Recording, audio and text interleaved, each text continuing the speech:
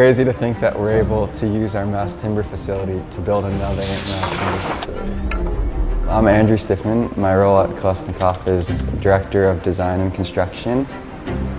This project is a roughly 20,000 square foot expansion to really focus on the value add portion of our mass timber business. We want to build structures that are obviously structurally sound and going to survive earthquakes and meet all codes and standards, but they also should be beautiful and inspiring spaces. On one side of the building, we have a new structure that we were able to design with wood detailing best practices that we've picked up and know how the product should fit together. But on the other side of the building, you've got an existing steel pre-engineered building which has its own structural connections, and we had to respond to both sides of the building. The prefabrication of the trusses was challenging to figure out. We put in a lot of time at the onset to try to come up with a system that would be as flexible on site as possible. The interesting part about that building is we had to spend 80 foot in widths and want to use timber for it. We decided that the best approach would be to use a hybrid truss, which means we're using glulam as a compression member and steel as a tension member.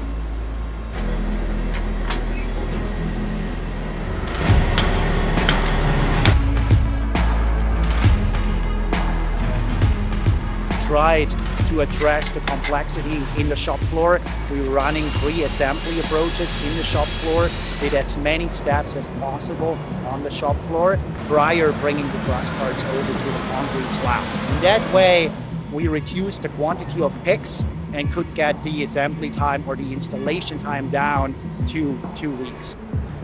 I think we took a really cool problem statement of wanting to build this with our own product offering, but also having to achieve an 80-foot span when the maximum length of glulam that we can produce is 60 feet. So that really got the creative juices flowing, and when we started thinking about this, it became very clear that the most efficient and elegant structural solution would be a truss. The improvements to our manufacturing line are going to be incredible. Like having that additional CNC machine will really open up our ability to manufacture CLT all the time. We will place our new sander here down in that pit, followed by the panel flipper. The panel flipper will allow us to speed up the milling time. We don't have to flip the panels manually anymore. The flipper will take care of it, and we can mill the panel from both sides in a really efficient way.